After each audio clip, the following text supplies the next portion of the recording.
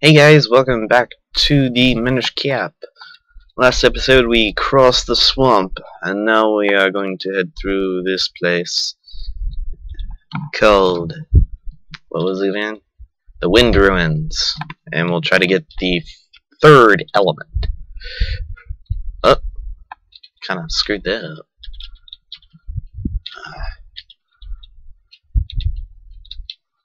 Alright. You don't have to kill them.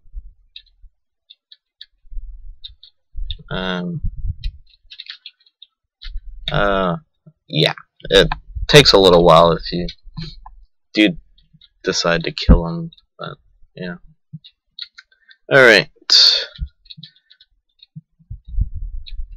And you'll notice that, unlike the last one, this one's eye is black. That's because he's not operational, and we gotta make him operational. To do that, we will become a Minish kid. Well, we'll grow to the size of a Minish, or shrink to it. Oh, gosh. Starting off this episode so well. And you'll notice there's a little ladder we can climb on his shield. Go inside, turn him on, and we leave. That's all you gotta do. Okay, and we'll wake him up. And of course try to kill him, but I've gotten Kenstone pieces more often from those guys, but it's all like, if I don't know if that's gonna happen. And oh, how about that? Talking about Kenstone pieces, and we got one from the grass. That's nice. That's why you want to cut grass. So you can actually do that. Set up here. Oh, you'll notice that you can't really see it because of my hearts, but there's a little tunnel there. Keep that in mind, because we will be able to get back to that. It may take a little doing on our part. Okay. Oh, we can't do anything on that. Oh, come on. Really? You jump right on top of me. Alright. And we'll do the shrink. Come this way. Come down. Come over here. Come down.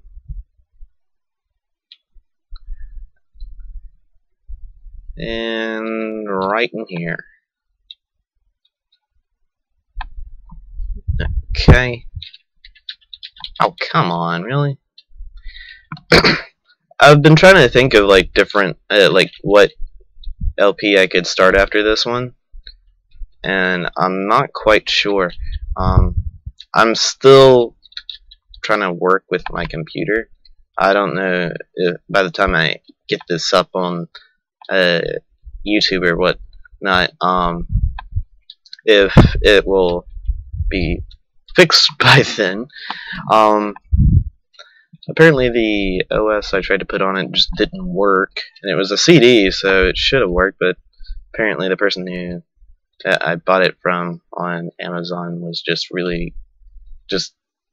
thought it would be brilliant to send a non-working OS CD, so I sent it back. I'm waiting for like the refund or whatever so I can get an OS that actually works.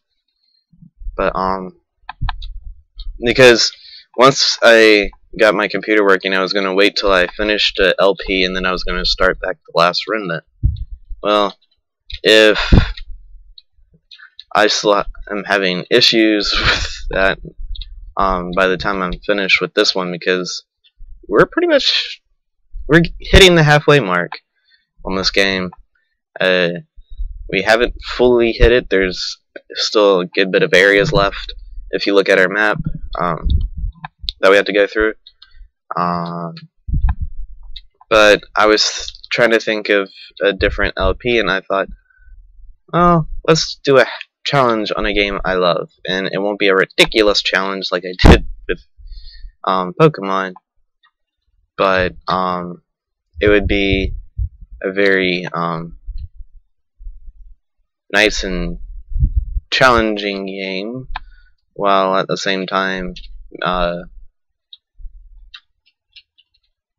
being the fact that I think I've only missed like one or two things in the entire game as far as trying to to actually complete it. So I thought, well, maybe I should try that, doing it, either completing it or doing a 3-heart challenge on Majora's Mask. So I don't know. I may do that. That game actually used to scare me as a kid. It really did. It came out in 2001, so I was still a kid, and my goodness, was that ridiculous. It was pretty much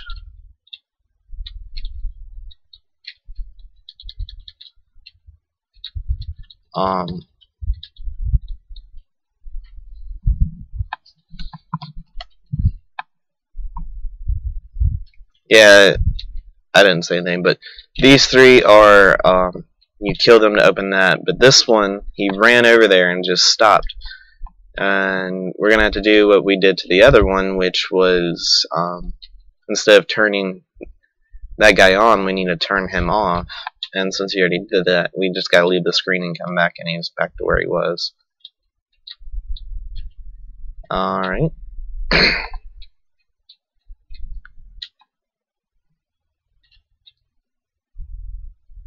But anyway,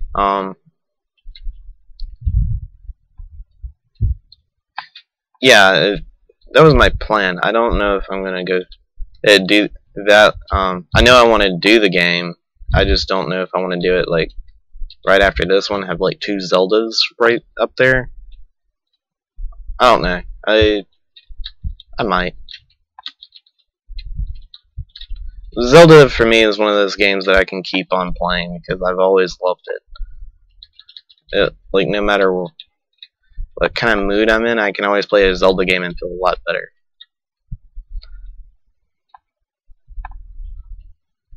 Anyway, that aside, let's get back to this game. Alright. This is the temple. The Fortress of Winds. And we're already getting into something. To think that there are ruins hidden within the cliff the whole time. Watch your step, Cross. There may be traps around here. Yep. Well, there probably is. Ah, no. Ah, come on. Really? The bat just comes out of nowhere and decides to attack me? Oh, man. Come back here. And I can't get that. Alright.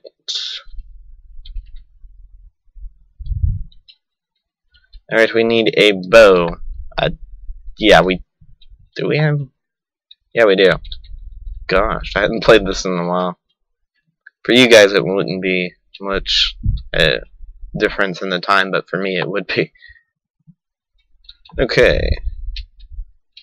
How about this? Oh, gosh.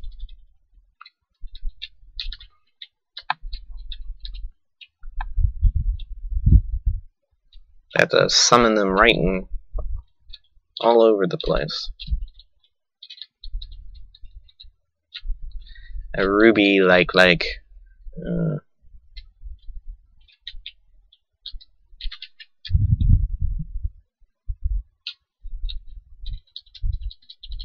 you away.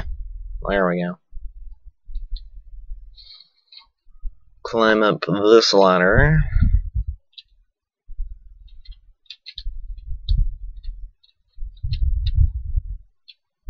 And gotta kind of wait for these.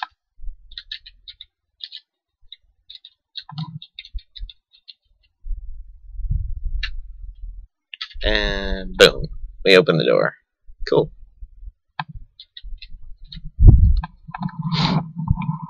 Alright.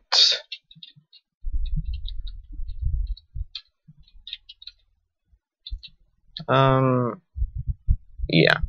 So we're gonna do it. We charge up our sword, put one copy there, and put ourselves here. And boom.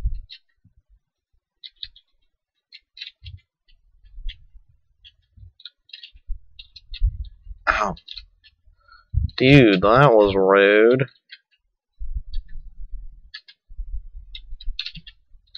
And 1, and 2, and 3.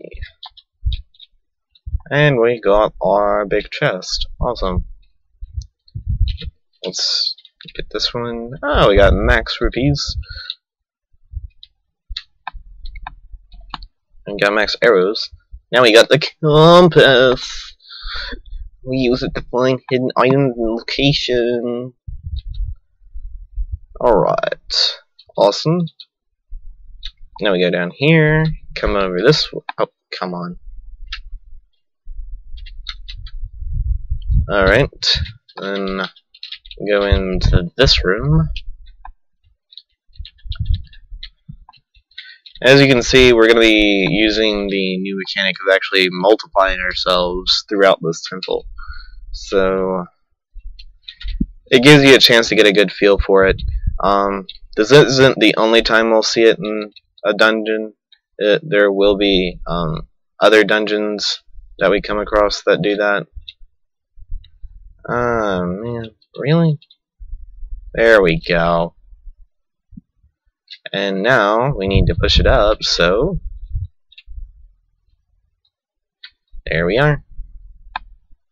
And oh gosh, if they're in an if they're like in a wall or something, this will happen. It gives you a little grace time. It doesn't automatically do it like with no regret kind of thing. It's like, hey, guess what? You're screwed. It doesn't do that, but which is nice. Did something fall down, or is that just my imagination? It wasn't your imagination. Guess what? We're falling too. It's the easiest way to get down without any problems. And we got a small key. And now we can use it to open the door. You know, usually it takes me 1 or 2 tries to figure out which door is right. Man, I'm actually happy I got that right on the first try. Let's see if I can do that again. Yep. Can't even get in that door. Alright, let's head up this way.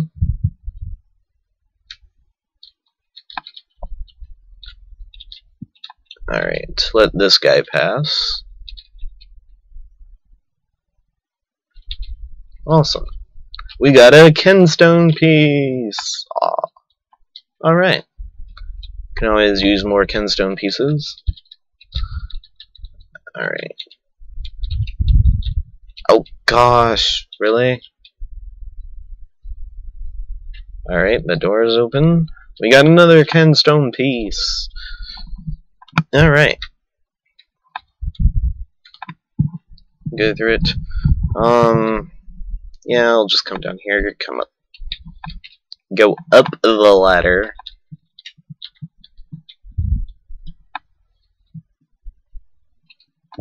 Oh, gosh. Alright. Oh, come on, really? Flying skulls are everywhere.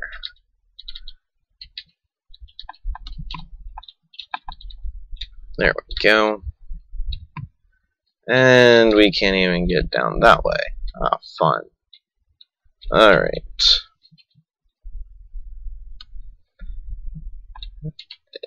And I believe it's this one. Yeah, it is. Awesome.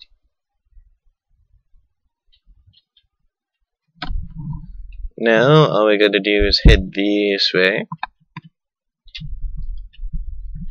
This video may be a little bit longer than normal. For this series, I'm thinking about actually just making the videos a little bit longer, maybe like, simply because it is 10 minutes, but it seems like such a short time with recording. I'd have to put like a timer, and honestly, I always forget to do that, so.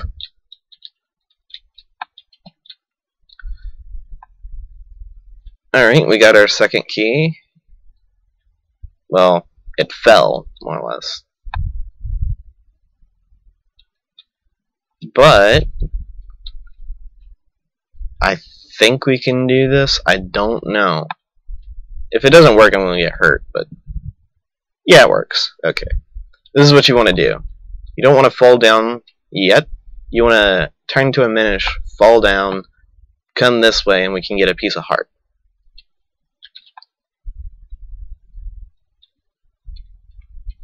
Alright. Now we've got our second piece of heart for the day.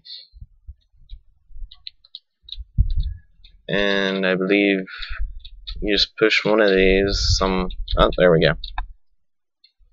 And all we gotta do is head back and get the key. And we're good. Alright, we got a small key. Use it to open locked doors and blocks, and you can only use it in this dungeon. Cool. Let's go ahead and save it, so we don't have to do that again. Alright, thank you guys for watching.